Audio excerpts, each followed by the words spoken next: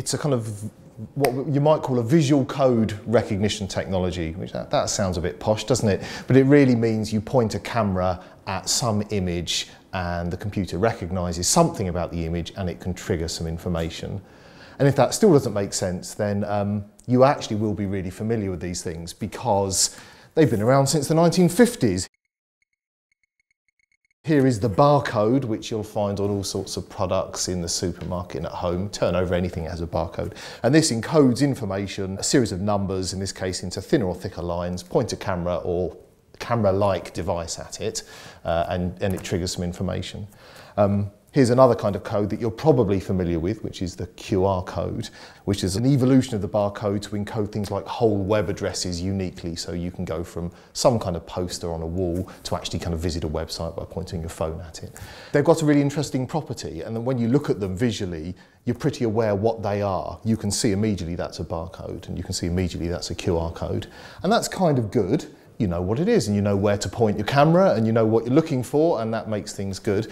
But in other circumstances, it's not so good because they are, well, how can I put it? They are pig ugly, really, aren't they? Let's be clear. So there have been various attempts by companies to kind of improve the visual appeal, and you can actually see them a bit here. There are some really clever designers who are taking things like barcodes and adding extra bits of logo to at least kind of prettify them or do various other bits. If you did that really cleverly, you might want to use one on your product a bit more visibly.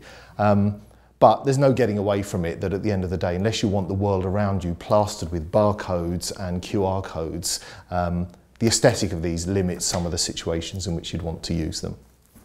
So we were kind of interested in how could we create visual markers like these, but that had a kind of a nicer aesthetic. And also, how could we give you creative control over actually making that aesthetic in the first place? And we picked on a piece of work that was done by a guy called Enrico Costanza while he was at ETH in Zurich, and he came up with this idea of using the topology of the image as the way of encoding information. So what does that mean? That means that I need to draw a certain number of regions that contain a certain number of blobs within them.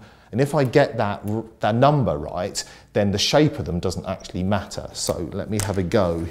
This could be interesting. I'm afraid I'm not a great visual artist, as you're about to see. So this is me drawing, so what am I drawing here? I'm drawing topologically 5 regions that are all connected together. There you can see them. And I'm now going to put some solid, and the rule of the game is these things have to be solid. That one's a dot, and that one's a line, that one's a cross, and another couple of dots, because I'm so boring I can't think of anything else to put. So I've now created a pretty simple topological shape. It consists of 5 regions. Each region contains a certain number of dots, and in this case there is 1, 1, 1, 1, 2. That could be the code. 1, 1, 1, 1, 2. Maybe. Let's have a go. I now have my Aestheticodes app running on my mobile phone here.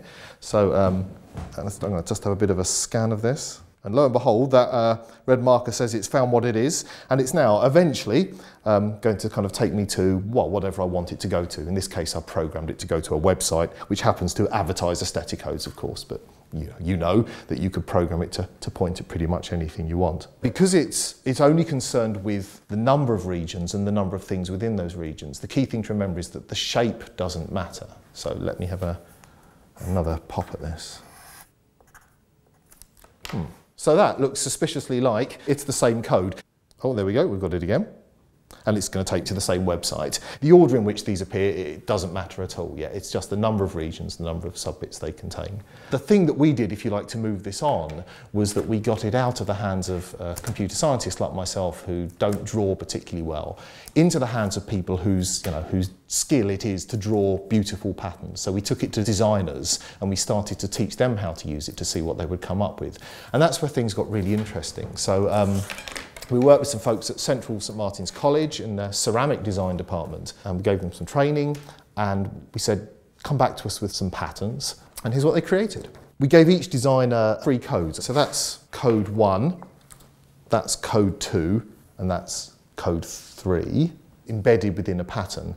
What's happening here is that the code is actually appearing several times within this pattern, and that makes it more robust. In computer science terms, that's redundancy built in, and we'll come to why that's really important in just a moment. So this is the same designer who's created 3 different patterns with the codes in. So this is the same information, and this is what's so beautiful about this technique. You can kind of create these different designs that embody the same information, or very similar looking designs can embody different information. And it's all down to the skill of the designer and how clever they are at hiding these codes within the images as to which of those effects they might want to create. So it becomes a really playful and creative kind of way of thinking about design. And we can flick through a few more. There's some lovely designs here. You can see this is Annabelle D's designs. She's gone for a range of styles, from the kind of literal to the abstract, and so on. And, here the penguins, which have proved from Nicole extremely popular. So we have this kind of pattern book of designs. I guess the interesting question you might ask, well, kind of what is it for, I suppose? Why would you want to do this? And what we're interested in is opening up a conversation about how we might decorate the world around us with interesting interactive surfaces and what you might start to do with those. And this is an exploratory process. So to kick it off, we were fortunate enough to work with a restaurant chain called Busaba, based in London. And they're a kind of Thai restaurant. They take a great deal of time to kind of, if you like, source their recipes and do kind of field research, and they kind of put them together really carefully. So there's a lot of background and history to the recipes. And they also tend to kind of serve them in almost individual dishes. So we worked with Busaba to start to create a series of restaurant objects that might tell you stories. So we put some of the patterns you've just seen onto plates. This brings us back to the earlier mention I made of redundancy. So one of the reasons we wanted redundancy in the patterns is because if you take a close look at this plate, you'll notice there's lots of specular reflections that are happening here.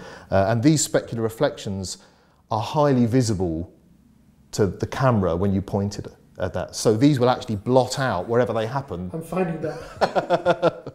So they're actually going to blot out the pattern. So in order to avoid this kind of things, you really need to decorate the object with multiple versions of the code. And of course, plates get dirty, or fabrics get covered or marked or scuffed or whatever. So redundancy, which of course is a well-known concept in computer science, comes back in another way here. So Busaba worked with us, and we kind of imagined a number of uses for these. We had plates that, for example, would give you the particular recipe that went with them. So you'd point your phone at the plate. Maybe you'd even take the plate home as a souvenir or buy it, and then in your kitchen you could get the latest Busaba recipe.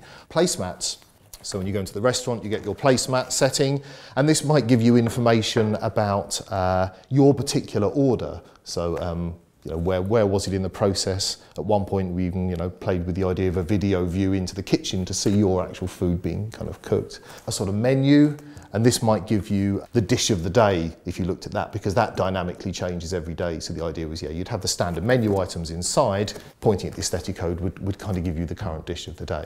And all this is a kind of very open conversation.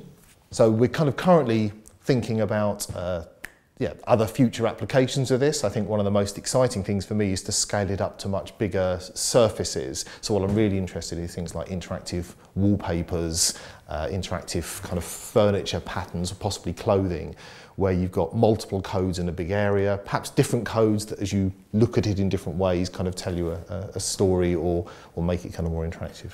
I mean, one of the big open questions at the moment is one about human-computer interaction. Is that how will people interact with these things? Because, as we said earlier, the great thing about these codes is you can see where they are and you know where to point your phone. The more you hide the codes within wider patterns, the harder it becomes for the end user to actually know how they're meant to interact. So that's a kind of key problem to solve. Or if they can at all. Yeah, or whether a surface is interactive. Now, people wandering around with their phones. Yeah, just trying to figure out, well, is that a standard texture, or is that something I can interact with? So there's quite a big interaction design challenge there. Now, I think there are various ways around it. I mean, a simple one is you can just put more or less cues on the phone. You can put the outline shape of the penguins on the app, and that says you're looking for these, and wherever you see things like penguins or whatever, then that might be an interactive code. Or perhaps you can more subtly kind of communicate it in the design itself, but in a way that doesn't destroy the aesthetic. With any technique, there are some kind of limitations as well. So at the moment, we're fairly limited to the size of the code space, although in theory, you could have an arbitrary number of regions and lots of blobs within those regions.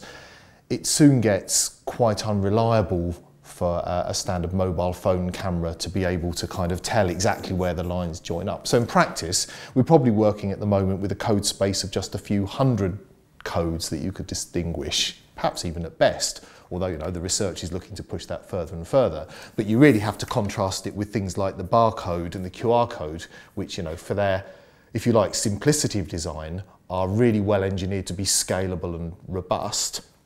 So I guess, as with so many things, you know, in computer science, there's a kind of series of trade-offs at play. It's not to say, well, this is the right way for the whole world to be and this is the wrong way. QR codes and barcodes are scalable, robust. You know what they are the minute you see them. You know when and how to interact. These aestheticodes, as we'd call them, are creative and funky. You can make them yourself. They can be beautiful, but they pose a bunch of questions about how do you know where they are. And at the moment, we're challenged with how do you make them scalable, and, you know, what happens when different codes map to the same information rather than a unique thing. So important, as always, to see it as a kind of a design space of trade-offs more than as one thing being right and the other wrong.